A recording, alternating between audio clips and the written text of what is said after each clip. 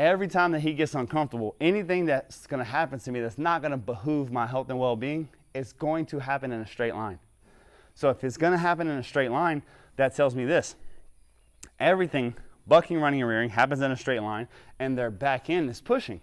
So in those scenarios when he's trying to run off, if I can get him soft enough that even under distress with 2 fingers I can pull him around and cross up his back feet, well then that tells me that when I cross up his back feet, I'm taking his motor away from him.